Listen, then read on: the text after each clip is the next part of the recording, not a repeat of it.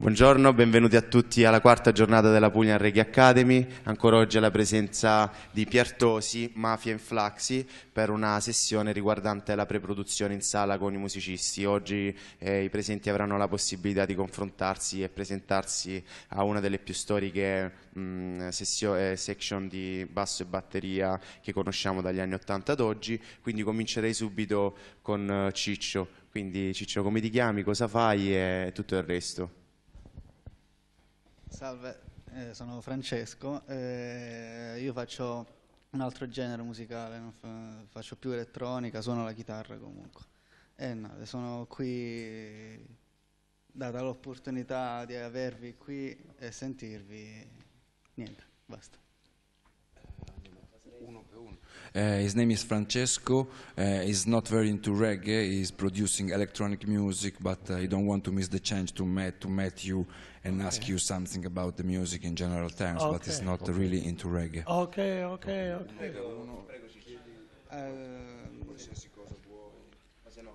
Così a freddo non saprei. Magari tra un po' la faccio una domanda, perché adesso a freddo non saprei. Avvicinati pure la chitarra, poi dopo questo.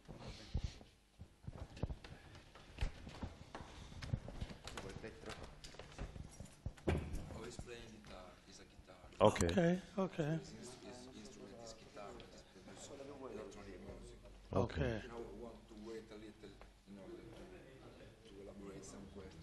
Yeah.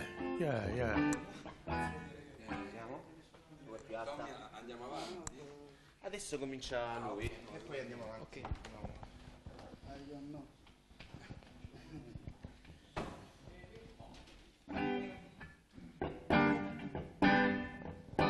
Can you help me? I don't know. Just have a little session with him and then we'll have the position. Okay. He wants to learn to play reggae? But 2 minutes each. he wants to learn to play reggae, is it? Yes, for sure. Okay, Yes. it's a good idea. So, they Yeah. begin with making a rhythm e tu li puoi seguire dopo. Ok. D'accordo? But you can Or he can play and then we'll pick him up, Yes. if that's okay. So, tell him what about the chords to use. the chords. What about the chords? Okay. You can play A minor. Mi minore. Mi. No, La minore, scusa. Yeah.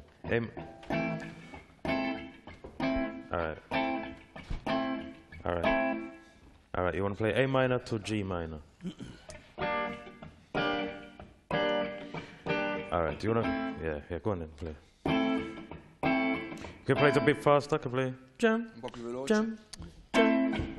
Yeah.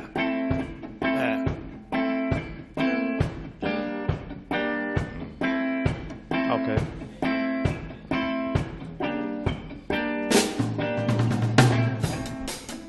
All right. Jam. Yeah. Jam. Play 4/4. 4/4.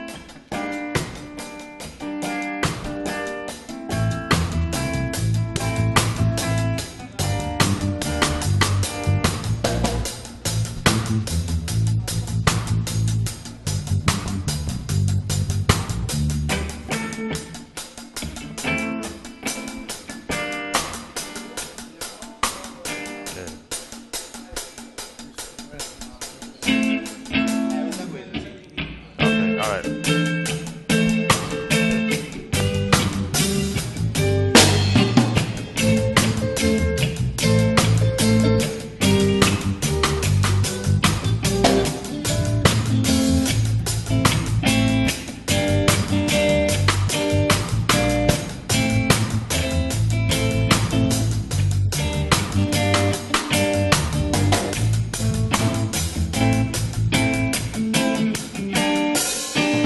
All right. Oh, you gotta keep in the time in the time. Yeah. Yeah, the Yeah, time. yeah. Is jam, jam.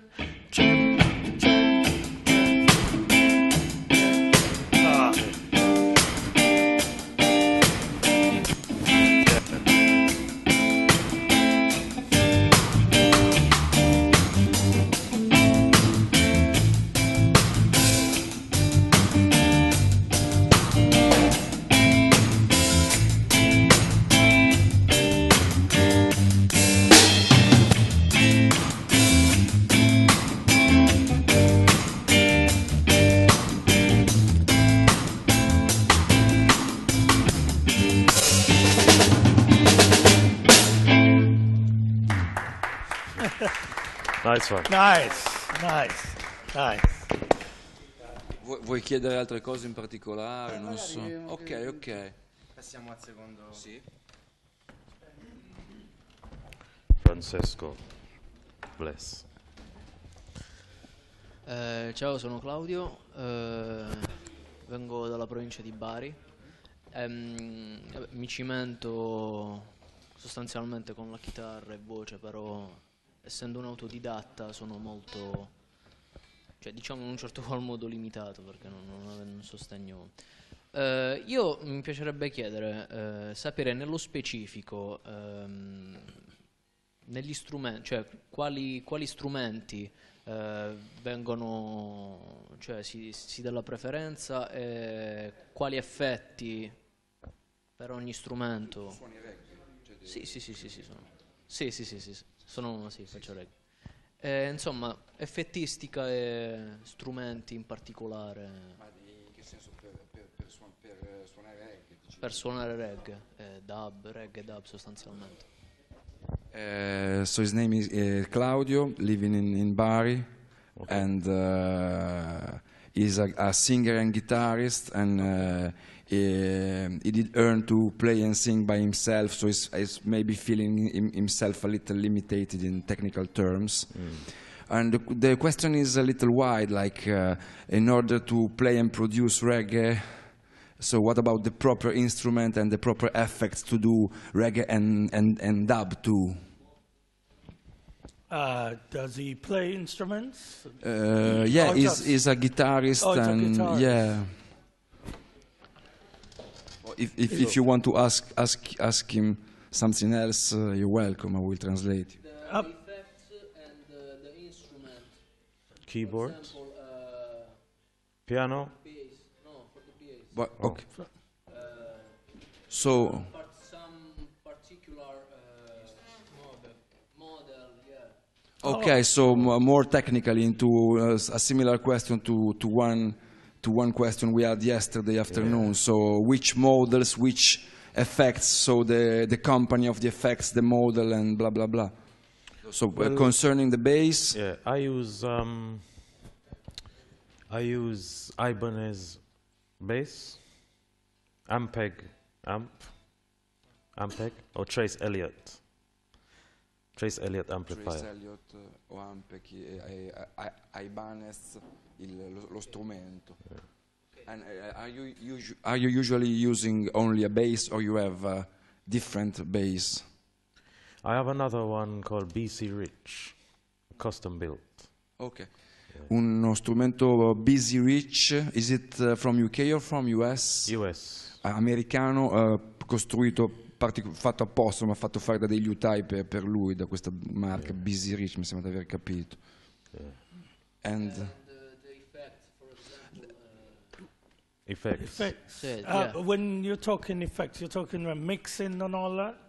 Mixing? Is it? Effects like phaser wah. Yeah, that's Okay. so that's all if you use effects and which kind of effects, right. and once again, very particularly like the models and the... Yeah. Yeah. What's it called again? The little red one we use. iPod. I use an iPod. No, not iPod, man. iPod. The question is about how kind of effect is usually used in reggae music, in mixing desk and for keyboard and things like that. That's. But I think... Pedals for guitar. I think it sounds like I'm not sure, but I think he's talking about when we make a rhythm and then like wah wah wah wing wong and all them things. That's effects. I think that's down to the engineer mixing. Quando suoni, non in preproduzione. No, it's meaning effects for playing live, not for mixing or production, not in like studio, on the live. instrument. Maybe both, but effects in order to play music on the instruments. Yeah. To make the reggae sound. Yeah. Okay, the effect I use is called a zoom. A little box. Zoom. Yeah. Yeah. Red little box like that you kick and So is an effect in order to have a wider sound. It kind More of involving dub. mainly. Yeah. Okay, so it's like the trademark sound you told us yesterday. Yeah, it's kind of like that, but the live Ma version. praticamente ne abbiamo parlato ieri, in molte produzioni ha un suono molto particolare suo da molto tempo che fa con questo effetto che si chiama zoom, che è un po' il basso tipico del dubstep, quindi questo basso molto gonfio, leggermente verso la distorsione, che lui spesso usa e che lo usa da molto prima che esistesse il dubstep e ama molto usarlo. I use the phaser on it, the phaser. Phaser? Yeah, it's a phaser. Yeah, on the bass, on it kind of takes away the low EQ and makes it phase. Quindi per le frequenze basse. Claudio, preferisci cantare o suonare? Non vuoi fare niente? Ma se vuoi, tranquillo, cioè, nel senso siamo in famiglia. Waiting a little because he's a little shy. No, so no maybe, problem, no okay. problem. No problem. So, Okay, Yeah. okay, cool. Ciao, sono Antonio, sono anch'io dalla provincia di Bari come lui e sono in un gruppo reggae da 3 anni con lui. Sono un chitarrista. La mia domanda invece riguarda più che altro un aspetto proprio della composizione, cioè quali sono i vari modi in cui far evolvere una strofa in un'altra, cioè un cambio di strofa proprio all'interno della canzone, proprio a livello di tonalità, di accordi. che strumento suoni? Is a guitarist, Antonio, and again from the Bari area. Have a band since 3 years with the other guy. And is asking something in particular about the writing, like in particular how to switch from a verse to another. Like, puoi ripetere le cose che dicevi degli accordi? Come tonalità, come like the notes, the harmonies to switch from a verse to another, like yeah, the harmonies. Are you talking about the bars? How many bars, like in a verse? Dici or- le battute o le tonalità intendi? tonalità a livello armonico. No, the notes, the notes. harmonies. It depends on the song now. It does, yeah. Yeah, because depends on the song. Dipende sempre ovviamente dalla canzone, dall'effetto che vuoi dare. Magari se vuoi entrare più vuoi far vedere qualcosa con la chitarra, magari è meglio. He will show, Yeah, maybe it's yeah, better. yeah. We will show you something with the guitar, like asking something more specific Yeah. Okay. with the guitar. I think it's a lot better. Yeah.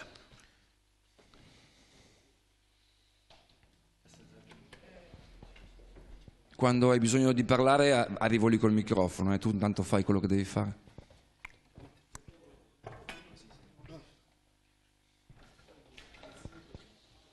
Cioè, ad esempio, se io avessi un giro del genere,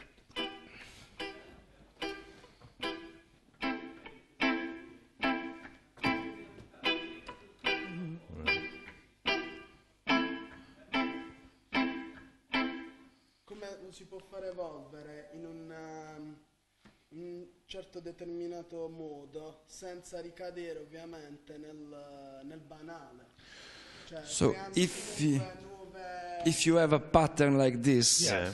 a way to have proper natural changes into the song without being too cheap, like using other chords to have something according to the harmony, like some tips to do it. Okay, play again.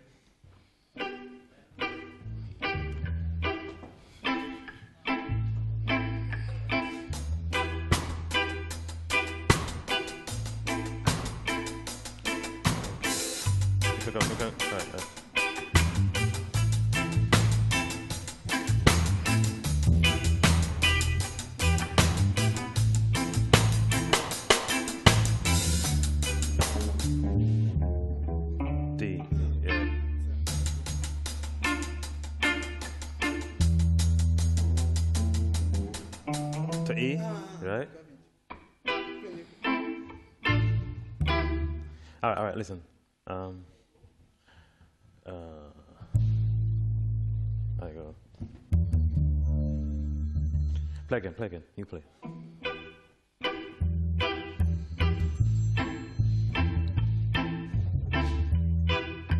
All right, play the original, what he's playing before. What he's playing before? Tell me what he's playing before. Starting for the Yeah, beginning. from the beginning. Di nuovo i primi due accordi con cui hai iniziato. Okay, yeah.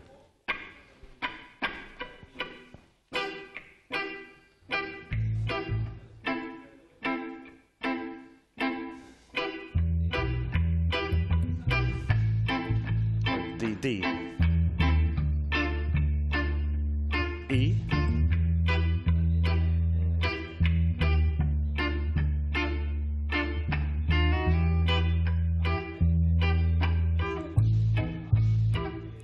Right? Understand? Sì, quindi adesso poi si ritorna sulla. Okay. Yeah, that's different harmonies. I was just showing them like a bridge. That's like a bridge. That's called like a bridge. Si chiama un ponte perché poi cambia. Like how to build bridges, Yeah, so that's Yeah. he didn't have the proper words to Yes, ask yes. it. And do you have a way, a specific way to work on it? Every song, I don't know, like to jam, to explore. You have to kind of experiment with chords to take the song somewhere else. Sì, in sostanza la cosa più naturale è sperimentare quello che ci sta meglio e portare la canzone altrove rispetto ai primi accordi. Cioè, detto in termini generali è quello, poi è chiaro che...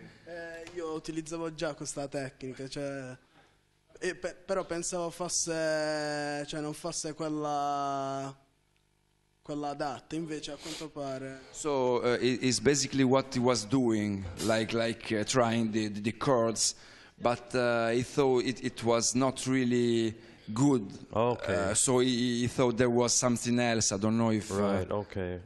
if you if there is something specific technically instead It's of not really.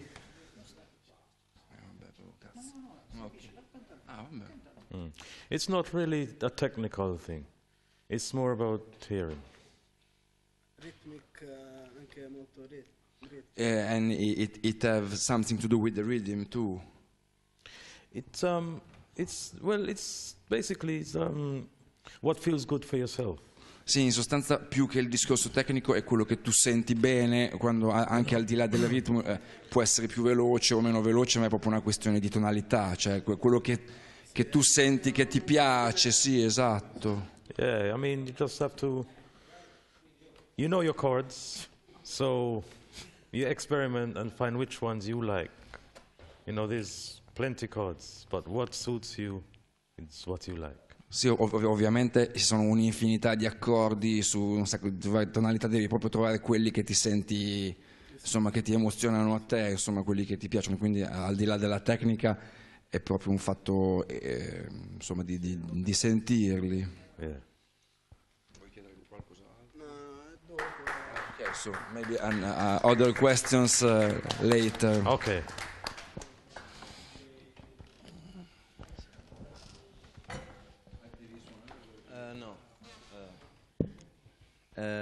Ciao, sono Arcangelo e anche io vengo dalla provincia di Bari.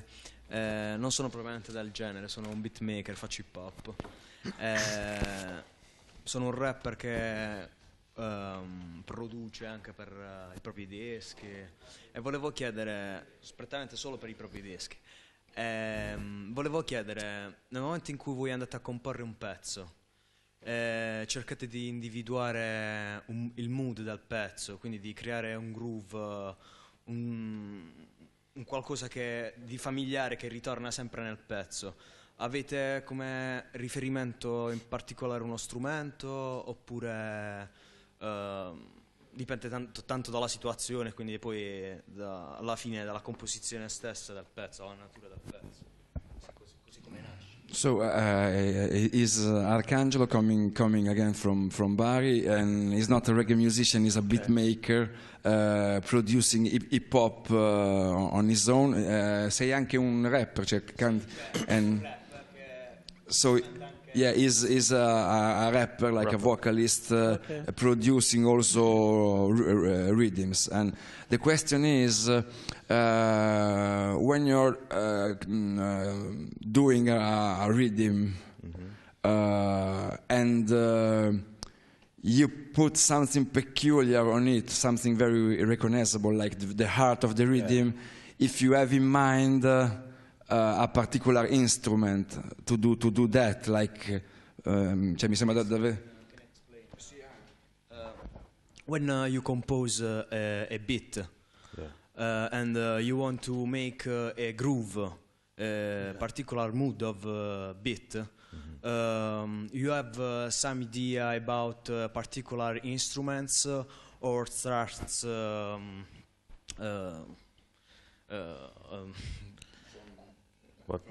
random, or you have favorite instruments to start to make a mood and a groove of sound.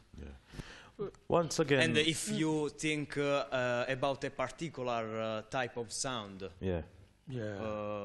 dirty or sometimes it's again it just depends on the vibe, and what we depends where you want to go with the song, with the beats, you know. I mean, a lot of the times I experiment with sounds and see if that one fits the song, and then go for another sound and build it up like that. Sì, ovviamente dipende sempre, però si parte sempre sperimentando da suoni, provando alcuni suoni, altri suoni, and obviously you're a bass player and a drummer, so you're using at first maybe bass and drum to do the core of it. But in the studio I play keyboards as well. Yeah.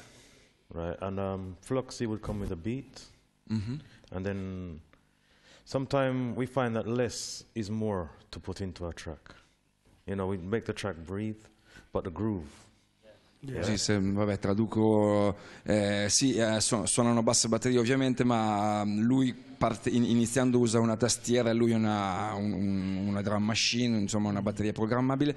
Una cosa fondamentale è che sin dall'inizio l'importante è il groove e meno e meglio, cioè lavorando diciamo sull'essenzialità, diciamo, quindi non mettendo molte cose ma partendo quindi da un nucleo ben sottolineato, ben definito, poi si vede cosa aggiungere, però avendo sempre in mente il fatto che meno spesso è meglio. Probably this one, good. This is the advice you want. Yeah, good. Okay, good. Ciao, sono Mattia. Vengo anch'io dalla provincia di Bari, come loro. Suono la batteria e niente, da 4 anni mi sono approcciato alla reggae music. Niente, volevo sapere in particolare, ricollegandomi alla domanda di Claudio, quale rullante per batteria si preferisce usare durante le registrazioni live, e soprattutto quale marca si usa per i crash, per il primo crash, che è per il piatto, per il primo piatto sarebbe. Ok. Ma suoni con loro, suoni in una band? So detto prima, tra l'altro. His name is Mattia and he's playing in the band of Antonio together. Okay.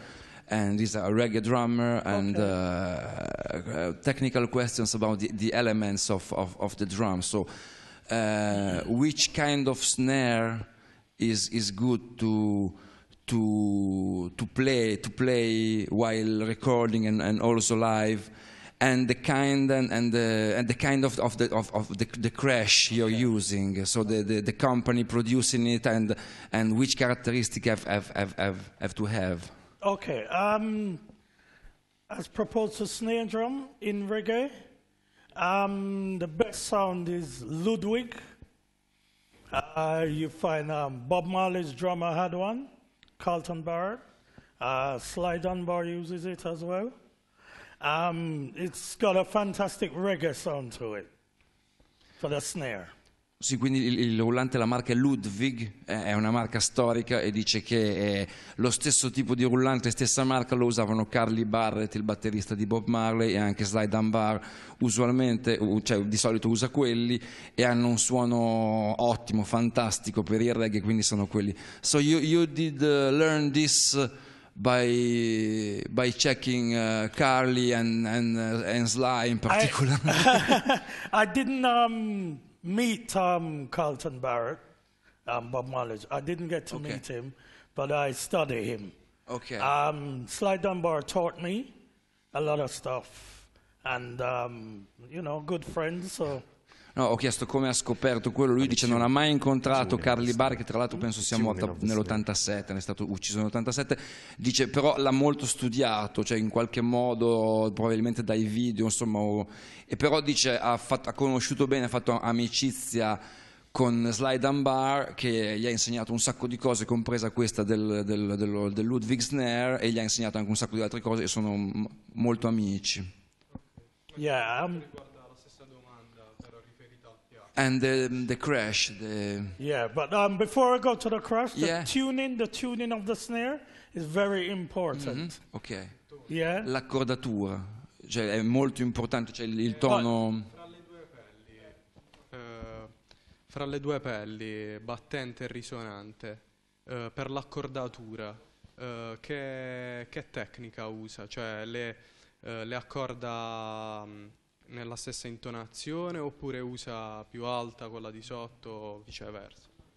So how to tune the two skins, so the up and the down. So if you're using the same. Sì, ma ho detto up and down nel senso quella di sopra e quella di sotto, ma insomma si capisce. If you're using the same tune for both, of one is higher and one is lower, for example. Oh, okay. The bottom one is very tight. Tight, yeah? And top one, medium. Medium, yeah, not too tight. But then again, it depends on the sound what you want to hear. Personally, if you're going for like Bob Marley, Carlton Barrett, very tight on the snare. So both very tight. Yeah, up and down. Yeah. Okay. Not too tight, they'll burst. Not too tight, but you know. Okay. Yeah. Si dice. Any more information, you could see it's on YouTube. Okay. Yeah. By checking what, like Bob Marley live videos? I don't know. Yes. Yes, all that is on. I'm introducing the first part, and then I have a question related to it. Okay. Insomma, forse si è capito, diceva di sotto molto tirata sopra meno, però dipende sempre ovviamente dalle tue esigenze, dalle cose che poi scopri. Diceva per esempio invece Carly Barrett molto tirato sia, non eccessivamente, ma comunque molto tirato sia sopra che sotto. Diceva che un sacco di cose le scopri guardando video su YouTube. Adesso gli stavo chiedendo più in specifico perché io le cose che ho sempre visto di Marley non si vedeva molto il batterista. No, I'm wondering the live I saw, the Wailers live I saw, like the classic video, the Dortmund one, and blah blah blah. There was not so much footage about the drums, so I was wondering which videos you did find in order to properly study the drum. Okay, there's the bass player who is Carly's brother, family man. Yeah, sure. He has a son. Okay, who plays drums. Akila, maybe you have more than one son. I know Akila probably is a singer. He's a drummer. Family Man has dozens of songs. Yeah, but this one is a drummer. Okay. He has Carlton Barrett snare. Okay. And he talks about it. He says, "This is my uncle's." Well, you met him on YouTube. Okay. Yeah, he talks about it. He said, "This is my uncle's snare." Okay. and he talks about how he tunes it. So you could check that. That's very good. Praticamente dice che c'è questo video specifico perché il bassista Family Man, il fratello di Carly Barrett, ha un figlio, ne ha forse 50, vabbè, infatti è famoso. Uno dei figli è batterista e ha proprio lo snare di Carly Barrett originale, e dice che c'è un video su YouTube in cui lo fa vedere e mostra l'accordatura. Adesso non so, forse mettendo Carlton Barrett snare o magari... Do you remember the name of the guy? I can't remember his name, but if you just tap in Carlton Barrett drums or whatever, it should come up. Carlton Barrett drums, e probabilmente lo trovi. Yeah. Thank you. I haven't reached, so this is, I don't know if maybe I'll take it off for you. Mo te lo toglie.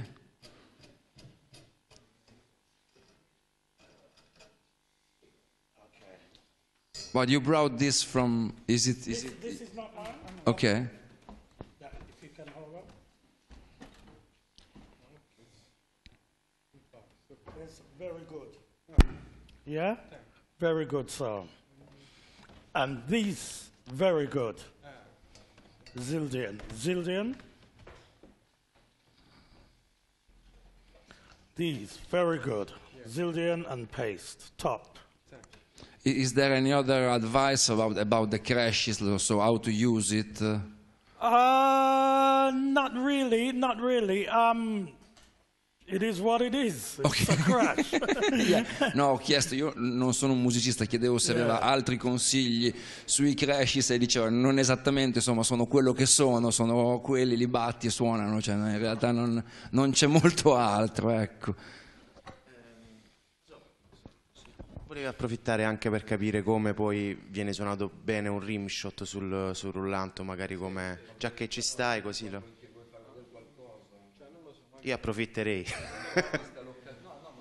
perché dopo magari non so quanto tempo abbiamo. So he want to play and show you something. Okay, sure. And from it maybe there will come something to discuss. Okay. So he's playing a pattern, and then he would like to have some tips, like in order to correct it. I don't know, like the position, sure. the effects. Yeah. Sure. It may be a bit low because I sit very low. È molto bassa perché lui la suona così.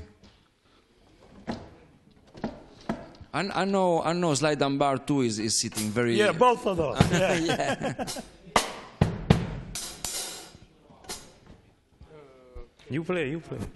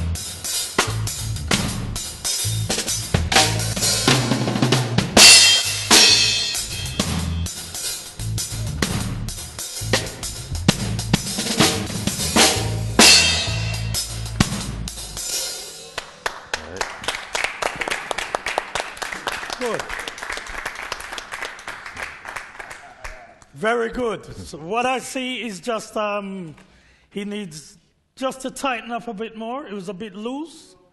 You mean the beat? Yeah. Sì, dice quello che vede è che magari hai bisogno di suonare cioè il beat un po' più, cioè, magari più, non so come dire, tight, tipo più incalzante, più stretto, ecco.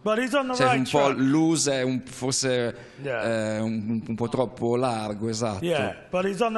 Dice che comunque sei sulla buona strada e che ti ha visto suonare comunque bene. L'unica cosa è quello, magari un po' più... And how we can do that, like by try to be more tight by beating? If he has like a has he got a drum machine or anything? Hai per caso una drum machine, una batteria elettronica? No, okay. What he can do is he could play alongside like a digital record. Ah, okay. If he plays. Or a CD or something. If he plays alongside. What you mean a record with a digital drum into it? With a digital beat. Okay, yeah, sure. If he plays alongside of it, it just keeps timing. If he plays alongside of it. Lui dice l'esercizio potrebbe essere: prendi un disco, un CD in cui c'è un ritmo elettronico che quindi è regolare proprio, e ci suoni sopra, cercando di starci proprio sopra senza perdere mai tempo. Ti eserciti così fino a che non... But I think he's no, it's a very good advice, and nobody told something like this to him, so it's very good to. Okay. So, I think it's a very good advice. And how old is he? Quanti anni hai? 22. Good. So just when you were 22, were already playing with the instigators?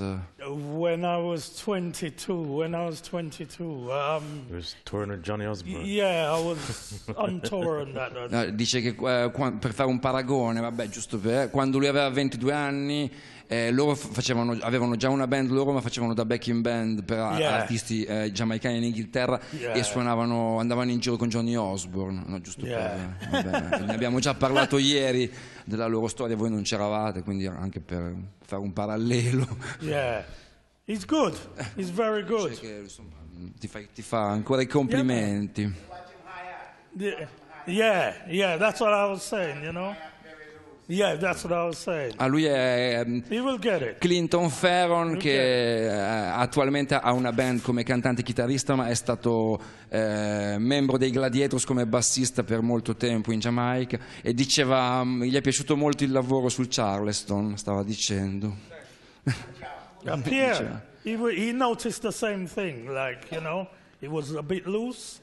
Especially on the hi-hat. You mean Clinton? He heard the same kind of. So he was telling the hi-hat is no, il contrario, ho capito male. Diceva che Clinton diceva che il fatto di non essere così a tempo tirato si sentiva particolarmente nel Charleston, quindi evidentemente devi lavorare ancora di più. Avevo capito male perché è là in fondo. Okay, so you have to work particularly on the hi-hat. Questo che ti ho detto confermato. Ok.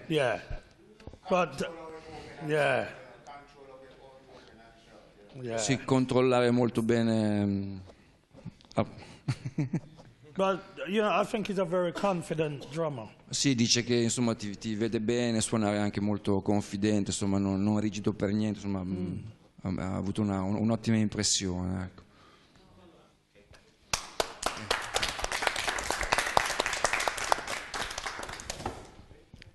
Salve, buongiorno, io sono Stefano Occionarte, vengo da Lecce, sono un reggae singer che si è formato nella cultura più che altro del sound system, avendo l'opportunità di chiedere appunto a dei musicisti autentici di un certo spessore quanto cambia l'approccio attraverso gli strumenti veri e propri, anziché avendo qualcosa di più o meno già prestampato, magari come cantante.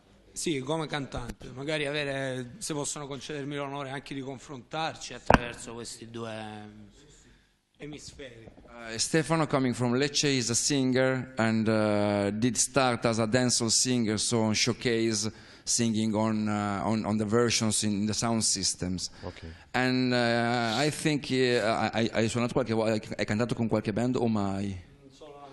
He had just one time the experience to sing with a band, so he was wondering how is it changing the perspective from a singer point of view to sing over something pre-recorded, something instrumental pre-recorded, or to share the vibes with real players of instruments. So you're not a singer, but probably you did work with, not probably, you did work with hundreds of singers in studio and live. Yeah. And he would like to jam a little with you, like to, okay.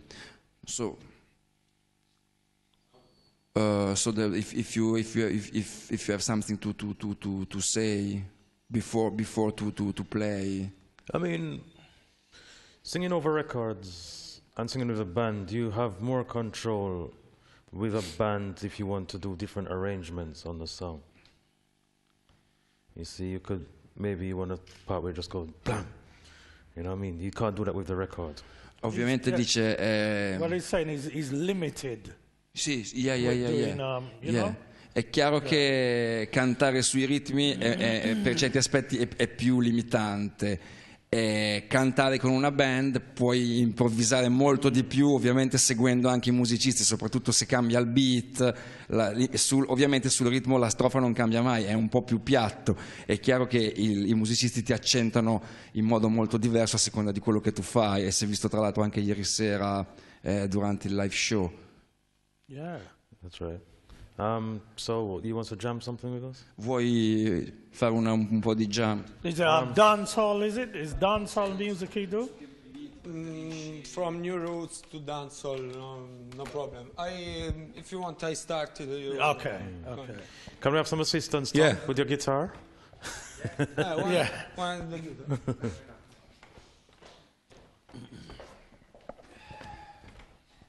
Yeah. Reggae Apulia Accademy, Stefanocciolo, su bello palco qua, Mafia and Flexi, un sacco di gente pronta con porta buone vibrazioni. Yeah. Io me la chiedo spesso, ci sa per giorno, con giù foglio a mano, buio tutto quanto intorno, tutta rossa in faccia e calda tipo un furno, dopo de tielo mondo canosce luto gioiello, de sicuro non è stato facile a mamma, papà dire a parole pratiche, successioni di emozioni rapide, ma entra la vita è condotterabile, de sicuro non è stato facile a 19 anni, non beccasse molto pratiche, affrontando simili salite ripide, ma entra la vita è condotterabile, ma da tutto e fa tutto in sta vita, a resume numero ogni giorno de sta vita, de quando ha deciso come accoglie nella sua vita, in questa in un'altra vita, per lei dare la vita, con un figlio così non sai che c'è la vita, che la notte non ci dorme mai, la mattina arriva quando la sveglia non suona, ma pare che grida, e a me non hanno una giù fatta fa sta vita, de sicuro non è stato facile a mamma, papà dire a parole pratiche, successioni di emozioni rapide, ma entra la vita è condotterabile, de sicuro non è stato facile a 19 anni, non beccasse molto pratiche, affrontando simili salite ripide, ma entra la vita. Yeah, thank you. Nice. Grazie mille. Ok, Grazie so a you te. understand that he's got more control. Sì, insomma, penso sia evidente che c'è più controllo, più possibilità espressive, sì. Tu sei... Sì. Non so se vi è venuto in mente qualcos'altro, siete liberi di fare qualsiasi cosa, suonare, chiedere. Is there a band here? I think a part of it, c'è una parte di una band, giusto? E quanti siete? Due. Two members of a band, di quanti siete in tutto? La band? So it's 2 members out of 8. So the band is 8 people, and so I think it's the guitarist and the drummer. Okay. But the band is 8 elements. Okay. Okay, so maybe the guitarist and the drummer would like to jam with Mafia. E volete voi due fare una piccola jam con la chitarra e la batteria con Mafia al basso? Sì, like they will suggest you some of their tunes, starting to play the chords, and then you can join them. Yeah.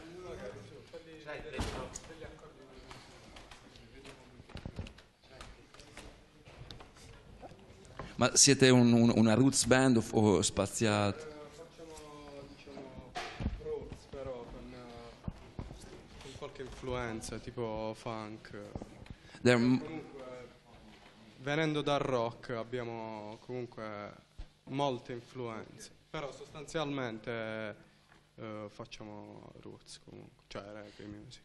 So as a lot of other people, they did start to play rock and then switch to reggae. Okay. They're mainly into roots with a lot of other influences, maybe coming from the rock background and putting some funk into it. Okay. Allora, facciamo tipo la sesta. G minor. D minor.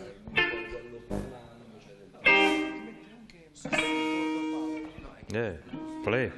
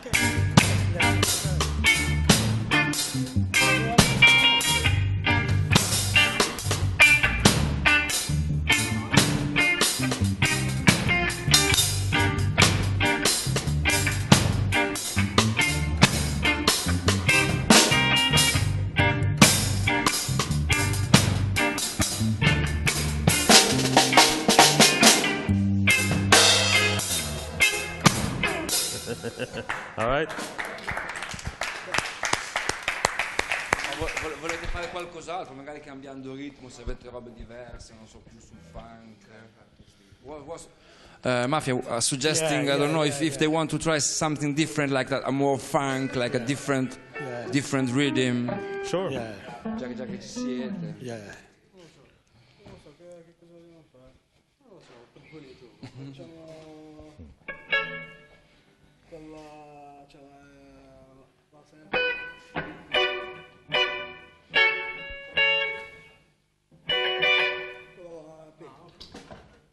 Però facciamo tipo un po' più. Non la inizio con. No, inizio con la normale, cioè più lento.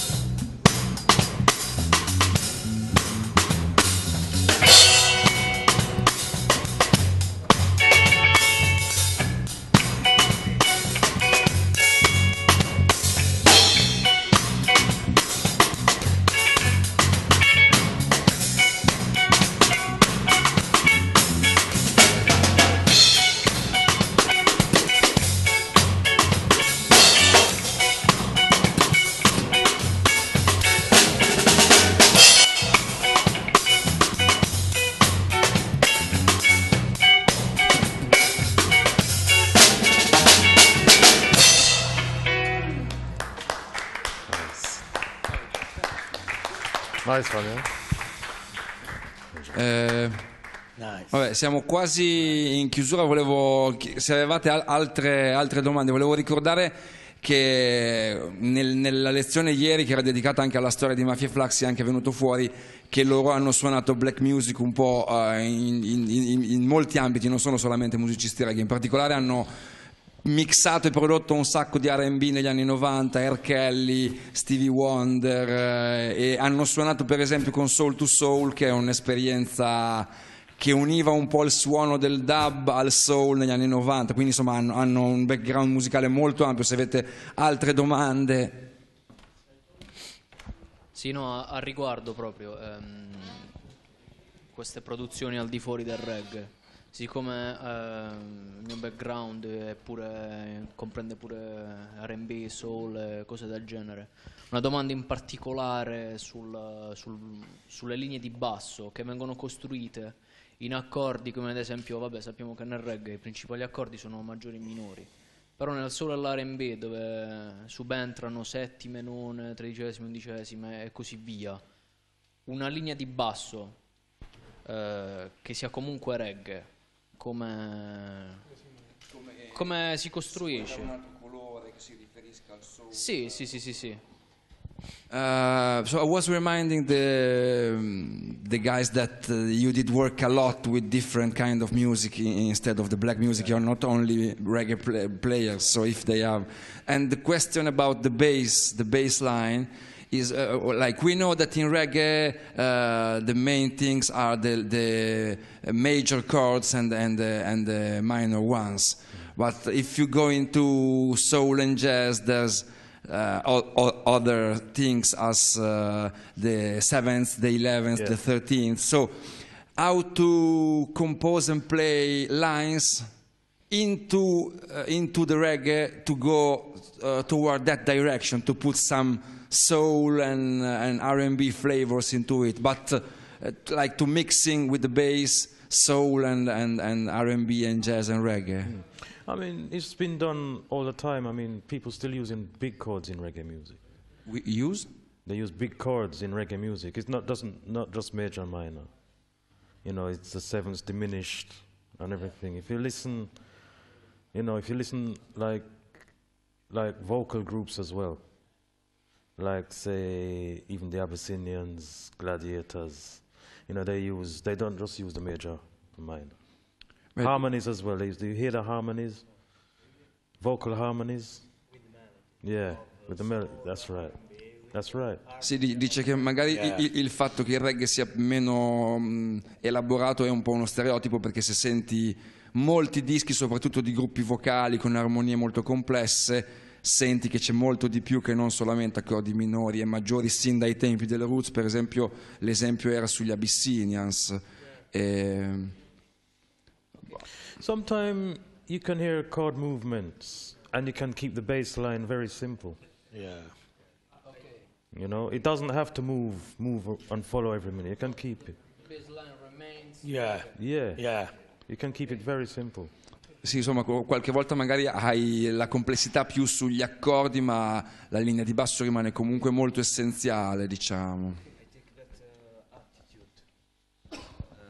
I think to make reggae, for example, there is an attitude and a musician that has, in this case, a black culture.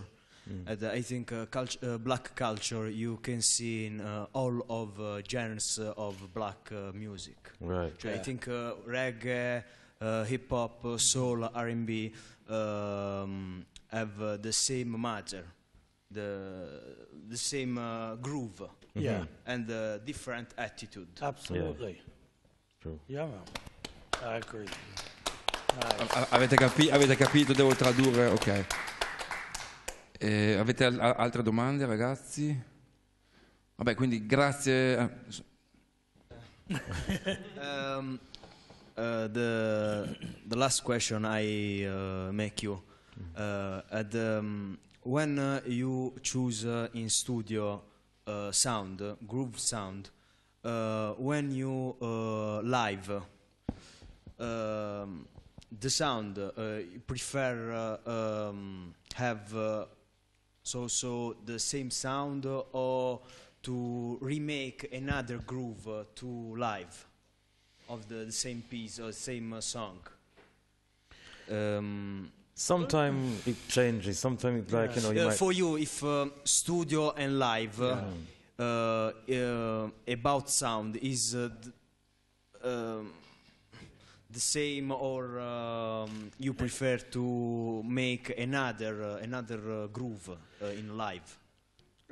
It depends. Sometimes you would like, because it's a live thing. Sometimes we experiment and just bring in different sounds. But we keep it close to the recording. Yeah, original, yeah. And then anything we just add on arrangements or something like that. Yeah, true. Improvisation. Yes. Yeah. Yeah. Because it's live. So, talking about the difference between live and studio, like experimenting and changing and improvising, the artist you found in your career more versatile from this point of view, or the artist, if there are more than one? Maxi Priest was is a good one. That he changes. He does a lot of arrangements in his song, different from the record. Maxi Priest, che fa dal vivo cose spesso molto diverse da come sono poi su disco. A lot of arrangements. Un sacco di arrangiamenti diversi. Same with Beres Hammond. He does the same. Beres anche, che fa spesso dal vivo cose molto diverse rispetto. And it's come, I mean, even in the dance halls now, they arrange like a big intro for the artist to come on and stuff like that, you know. He's create this massive intro with like horn sounds, string sounds, a big arrangement. And the artists come on and sì, spesso ci sono queste cose create particolarmente per il live che non trovi nei dischi, che sono queste intro molto energetiche con un sacco di suoni, con archi sintetici, fiati, tastiere per l'entrata dell'artista, che quelle sono proprio prettamente live, con anche un tasso di improvvisazione abbastanza alto. They create an energy, like a movie or something. You know? Sì, insomma, per creare molta energia anche per il pubblico. Grazie ragazzi, spero la lezione vi sia piaciuta. Se siete ancora qui vi do appuntamento più tardi alle 3 per l'altra lezione di oggi. Grazie, thank you very much, Mafia and Flaxi, thank you. Thank you very much.